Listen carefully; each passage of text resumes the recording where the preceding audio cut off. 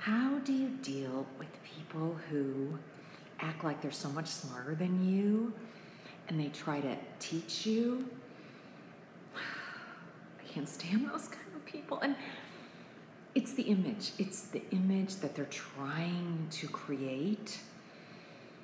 Like if they're trying to sell you something and they make it sound like they're so much smarter than you are and that you're just some idiot because you got to buy whatever it is that they're trying to sell because you know nothing about whatever it is. Oh, don't get me started. There's some wealth management type people that are like that. Okay. And the worst is when they start speaking slowly to you. Oh my gosh. I know it makes my blood boil. It really does.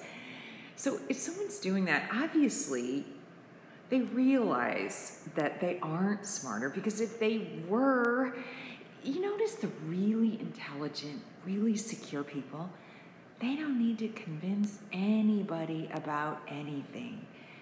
They don't try to flaunt their intelligence or flaunt anything. So if someone is walking around acting like they are so much smarter and talking down to you, it's the image they're projecting because they feel like they're not all that, because they aren't. And maybe, possibly, they're a little intimidated by you. I mean, I don't know. Maybe, maybe not. So they're trying to bring you down. I think that happens a lot. But remember, it's the insecure people who flaunt their supposed wealth, their supposed connections, their supposed intelligence, whatever it is they think they lack, they're going to try to make the most of it. So how do you deal with someone like that? I just wouldn't take them seriously. I wouldn't. And I almost feel sorry for those types, because it's like, okay, what are you trying to prove and why?